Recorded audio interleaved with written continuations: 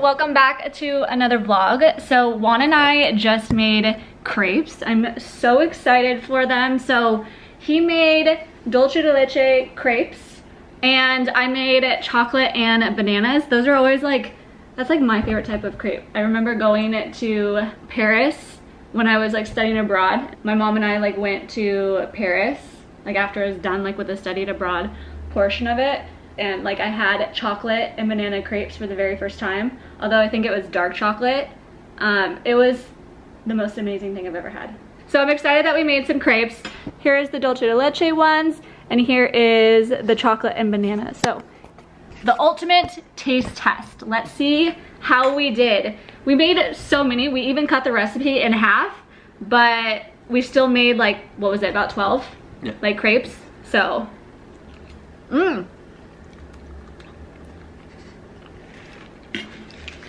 I made a just chocolate one too. I'm sure that one's delicious. I'm gonna be all sugared up, like all this chocolate.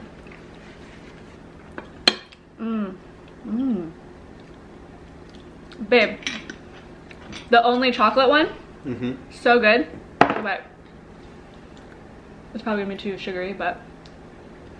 Too sweet for me? Yeah, but you like dulce de leche, and dulce de leche is pretty sweet. His dulce de leche is like legit, it's authentic. He brought it back from Argentina. What? Yeah. Yeah. You wanna try? It's not like dulce de leche from here, you know? Although, do you think like if you get it from the store that it's imported from Argentina, or do you think it's just like made in the US, like made whatever? If you go to a special place, Hard. you'll find the one that it's imported. This is tasty. Super good. See, that's super sweet. That's a lot sweeter than that. But I like this more than that. That's wild. But you also, I think that if this was dark chocolate, you would like it. No, it's not about liking it. It's not the chocolate, you mean? I don't feel this as sweet as that. Really? No. That's majorly sweet. One of our favorite shows, La Casa de Papel, came back on to Netflix. What was it, a week ago? Was that when it was released? They released part 4, and we are so obsessed with this TV show. It's insane. It's Money Heist? It's called Money Heist on Netflix. It's a show from Spain, so it's in Spanish. We watch it with it actually in Spanish, and I just read the subtitles of it. We don't dub it, is what I guess what I'm trying to say. Shows from Spain are some of my all-time favorite. I became like absolutely obsessed, would you say like 2 years ago at this point? It's around like I think when you broke your leg, or broke your ankle, when I became obsessed with like shows from Spain. 3 years ago. Was it 3 years ago? Wow, okay, 3 years ago. But Netflix just has so many good shows that are in Spanish, and I'm like so obsessed with the majority of them. Like Velvet, so good, you guys. I highly recommend that. Cable Girls, oh, another like really good one, although I am like really behind on that. I think I'm like a season or 2 behind. I've been wanting to like get watching it again, but Money Heist we've stayed 100% on top of and watched that full thing. There's other shows too that I've watched, but that just came out and we finally got around to like sitting down and binge watching it. So that's what we've been doing between yesterday and today. We're almost done. We have one more episode and we're done with it, but it's so intense, so good. And yeah, we're probably just gonna start watching the last episode while I finish the rest of this crepe, but yeah, it's such a good show. Okay, you ready to watch it? Ready.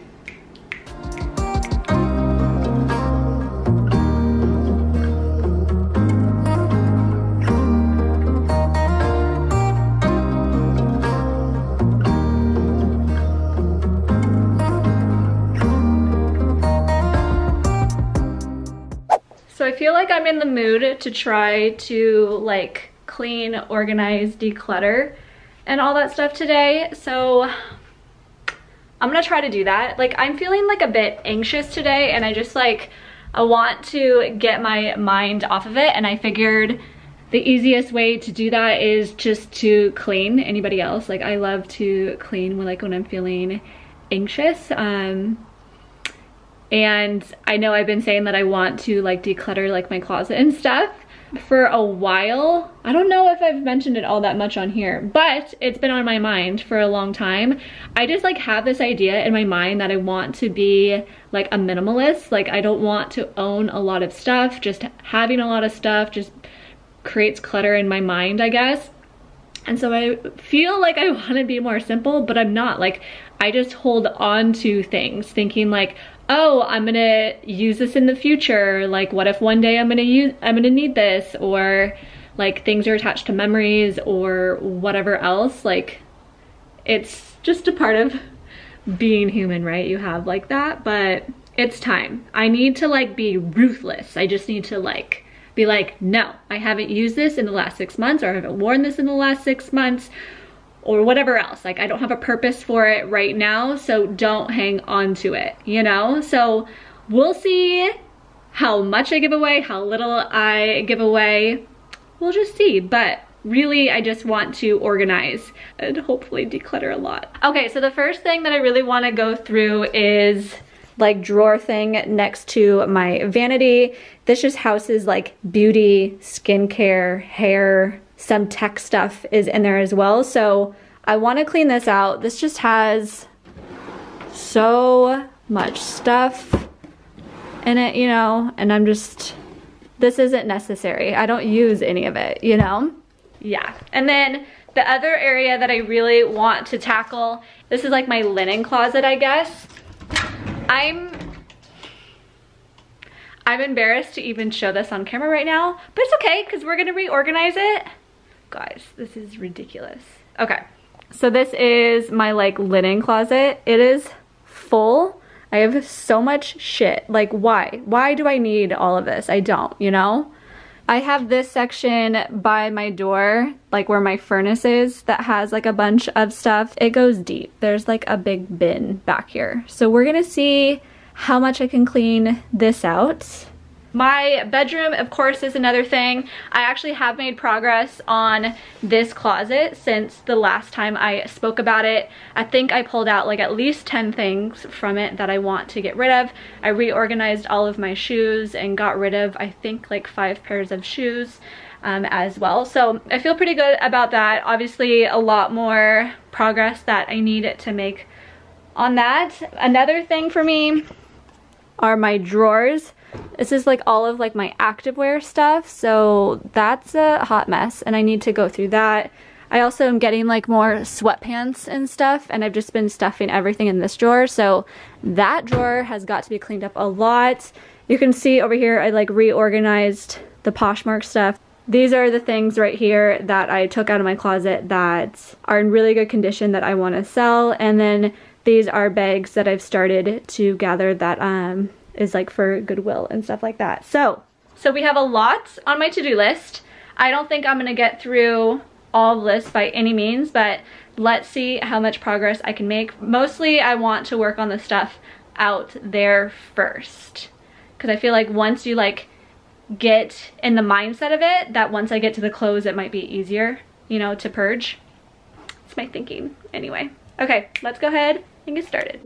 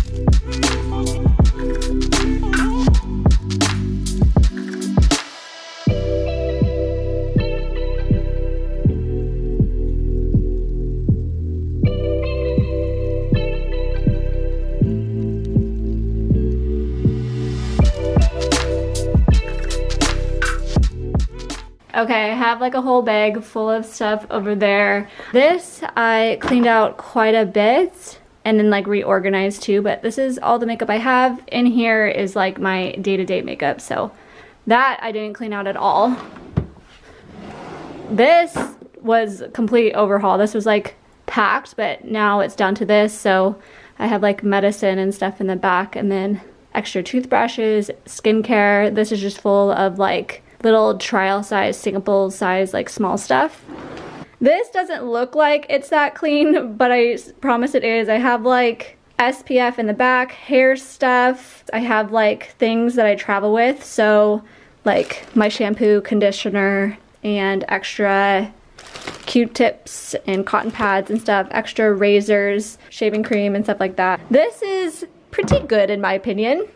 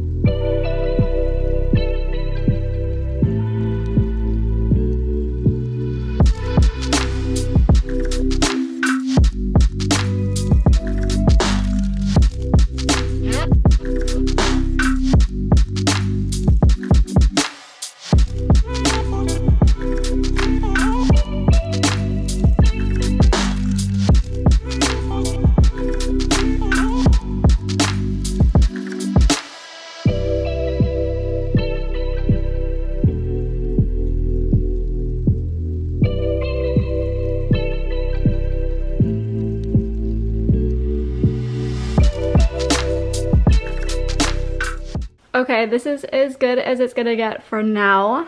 I took a lot out, but honestly, there's a lot that I feel like I need to keep, you know? Like, this bag wasn't in here before, but this is Oliver's cat litter, and obviously essentials like paper towels, toilet paper, all of Oliver's stuff. I have cleaning products. I have tools. I have all like my towels and stuff, you know? I have winter stuff for going up into the mountain. I have beach towels. I have extra bedding. I don't know, I feel like this is all like essentials I feel like I have to keep, but I feel like this does look better.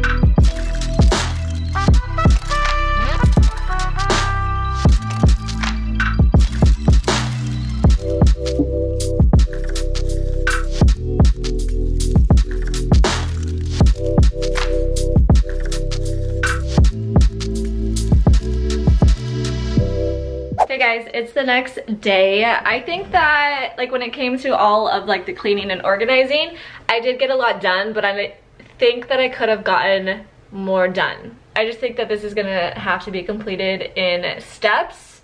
It's a lot to try to like clean out everything. I do have like 3 garbage bags full of things that I want to get rid of, and then I already took like 1 bag full of just garbage out to the garbage. So I feel like that's pretty good, but I think I'm just gonna continuously go back to the same spots throughout the upcoming weeks and just get more and more and more stuff out.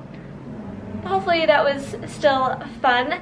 So I actually wanted to, since it's the Sephora VIB Rouge like sale going on right now, I wanted to share with you a few of my recommendations and a few of like my favorite go-to items.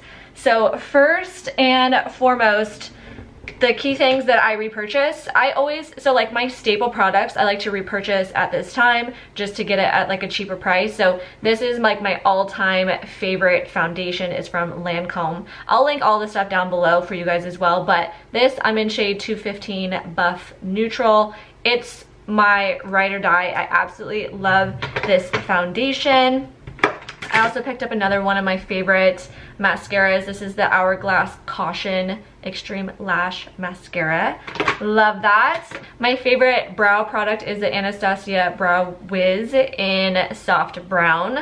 Love that. And then what else did I repurchase? Oh, I'm almost out of my bronzer. I hit like pan on it, so I just want to make sure I have it back up soon. So my favorite is from Hourglass. This is the Ambient Luminous Bronze Light. You guys, it's absolutely perfect. And speaking of this, so I put this on first and I do go in with like a second bronzer if you guys seen like my everyday makeup routine, but I love going in with this one afterwards. It's from Bobbi Brown. It is in Natural Shade 1, but it's their bronzing powder. I love this one because it's just a matte, but those two just like work so well together and blend together. So anyways, I got that. And then what else did I pick up? And then I always like to have a backup of NARS Radiant Creamy Concealer. I get this in Light 2 Vanilla. This is my favorite, and then I just stocked up on my MAC Pro Longwear Concealer. I've been wearing this like the longest time. This is definitely a ride or die of mine. I get it in NW20. But other favorites of mine from Sephora, the Anastasia Clear Brow Gel. Love this. The Peach Perfect Mattifying Loose Setting Powder and Translucent. Ride or die for this Urban Decay Setting Spray. This is a little bit on the pricier side, but I picked it up during the last Rouge sale, so definitely the time to pick this up. But this is like the perfect brown eyeshadow shade. It's from Pat McGrath. It is in Statuesque. It's the iDolls eyeshadow. Pick this up. Love it, you guys. I feel like those are like my favorite, my recommendation, obviously like a beauty blender, but those are like my key recommendations for makeup. When it comes to, there's a few other things that I would mention. There's some perfume that I would want to share with you guys too. So my favorite perfumes at Sephora, the My Burberry, you guys, 100% obsessed with this. This I think is like my 10th bottle of it, but this smells so perfect. It's not too sweet, it's not too like manly, it's right there in the middle. This smells absolutely divine. The Giorgio Armani C, this is so freaking great. This is on the sweeter side, but absolutely recommend these two. An additional thing that I would recommend is this body butter from Josie Moran. Like, you guys, like, this is so hydrating and so amazing, and what I love about it is the clean ingredients in this. I do not like coconut oil in my products, and I feel like when you try to go clean, they try to include coconut oil. I do not like that, but this is so moisturizing, and my skin absolutely soaks it up, loves it, doesn't have any bad irritation or sensitivities to this. So I highly recommend this product as well. Now I'm just going to take you around my apartment to find stuff. A Tangle Teezer, a must-have. Oh, I guess if you have been dying to try out the Dyson, either hair dryer or the hair straightener, this is obviously a good time to try it. The Beauty Blender Solid, what is this? Yeah, it's just called Solid. This is my favorite makeup brush cleanser. It's so good, you guys. I love this. And then with the Orbe products that I've been absolutely loving for like the leave-in after you get out of the shower and wash your hair. So apart from Orbe, I've been loving this Caviar Replenishing Moisture CC Cream. It's a 10-in-1 complete correction leave-in treatment. I've been using this, I think, for the last like 3, 4, 5 years. Love this stuff as well. That was a quick and dirty rundown of some of my recommendations. Hopefully you guys liked that. Oliver, what are you doing? I'm sure you noticed Oliver's been following me around. But yeah, I'm gonna go ahead and end the vlog here. I hope that you guys enjoyed it. I hope that you guys are having a good week, good weekend, good day. And yeah, I'll just see you in a couple of days in my next video. Bye guys, love you.